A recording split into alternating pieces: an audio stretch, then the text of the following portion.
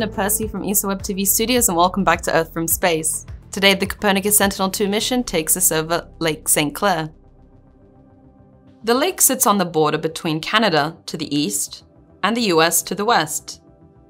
The St. Clair River is visible at the top of the image and flows southwards, connecting the southern end of Lake Huron with Lake St. Clair.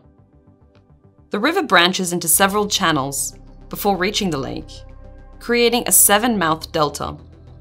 Much of the area surrounding the delta is used for agriculture.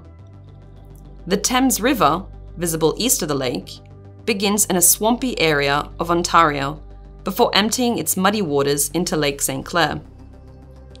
Here, the murky-coloured waters mix with the turquoise-coloured waters from the St. Clair River, creating the fusion of colour visible in the heart-shaped lake. The waters then exit the lake via the Detroit River. Lake St. Clair is approximately 40 kilometers long and 40 kilometers wide, with an average depth of around 3 meters. The lake is a popular site for fishing and boating, and more than 100 species of fish inhabit the lake, including walleye, rainbow trout, and muskellunge. Detroit, the largest city in Michigan, is visible directly above the Detroit River. The city lies on a relatively flat plain, and its extensive network of roads are clearly visible in the image.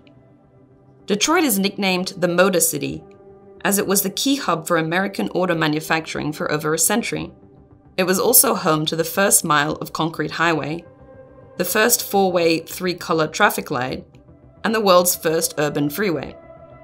In this wintry image, captured in March 2019, many of the frozen lakes can be seen partially frozen over. The Copernicus Sentinel-2 mission allows inland bodies of water to be closely monitored.